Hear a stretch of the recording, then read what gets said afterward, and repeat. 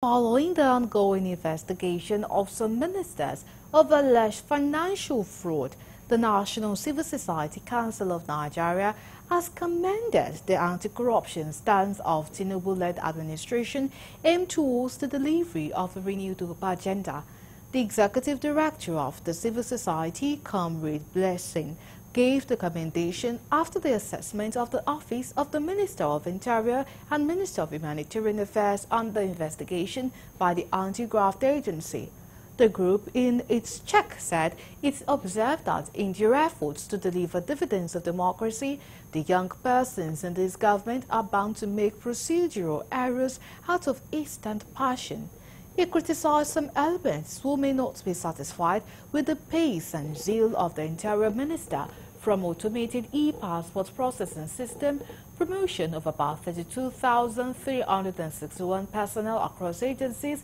swiftly clearance of 204,000 backlog of passport application within 2 weeks is highly commendable.